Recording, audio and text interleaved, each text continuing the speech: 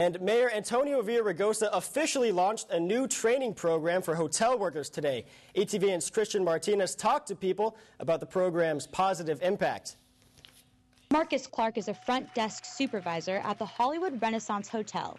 But just 1 year ago, he was in a very different situation. He was unemployed and unable to find a job.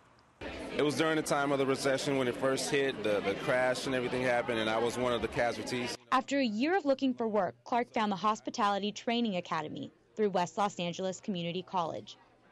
It turned into a fast track to getting hired and ultimately to changing his life. I have a mother who's medically retired. I'm able to put money in the mailbox for her. I have a niece that's first year of college. I'm able to help her out with books. I'm able to do a lot of things that I wasn't before. Mayor Villaraigosa says he hopes the program will continue to find jobs for unemployed people. I tell people it's hard to be excited and happy when there's a double-digit unemployment rate.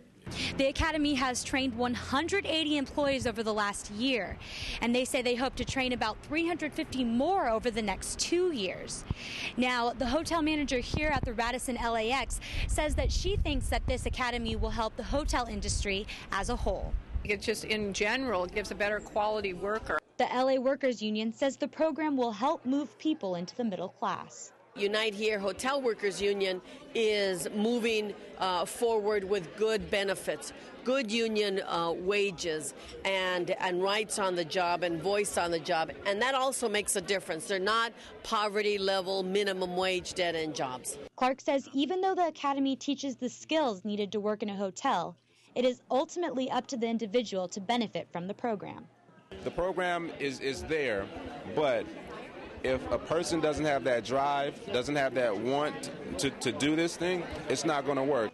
Today, the mayor recognized about 30 new hotel employees who did have the drive to make the program work for them.